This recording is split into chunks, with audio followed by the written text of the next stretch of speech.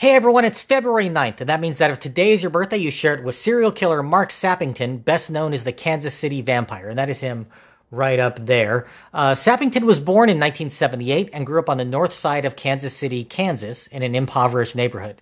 His mother did her best to raise him on her own, but in a neighborhood riddled with drugs, gangs, and violence, it's a tall order for anyone, let alone a single mother barely keeping her own head above water. She was heavily involved in her church and brought Sappington along with her, where he seemed to have found a second home. While he didn't excel academically, he was thought to be a smart child, and people genuinely liked him. By all accounts, he's quite charming and funny. But by the time he was a teenager, the streets got to him, and he began experimenting with drugs, starting with marijuana, moving on to danks, which are cigarettes soaked in embalming fluid, and ultimately using PCP straight up. The police brought him home on quite a few occasions when he was on a binge, but he never engaged in crimes against people, just minor infractions that didn't make sense to prosecute. Unfortunately, mental health care was unavailable to someone in Sappington's situation. As such, he was unable to receive treatment for an undiagnosed case of schizophrenia. His drug use only exacerbated the problem, and when he began to hear voices at the age of 21, he did even more PCP in an effort to drown them out. He later said that the voices told him that he needed to eat flesh and drink blood or he himself would die. He did just that, to the detriment of 4 residents of Kansas City in March and April of 2001. His first murder seems rather mundane compared to what was to come. It was simply a robbery gone wrong, but afterwards something in him snapped.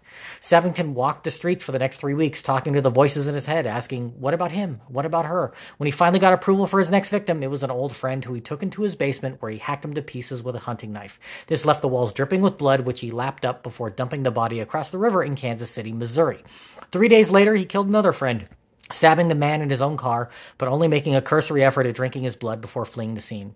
On the way home from that killing, he spotted a young man who he knew from the church, and he invited the 16-year-old boy to come back to the home he shared with his mother, where he shot the boy in the chest with a shotgun. This time, he crudely dismembered the body and ate part of one leg before disposing of the rest in a trash bag. His mother came home to a terrible scene, and Sappington was quickly picked up by police.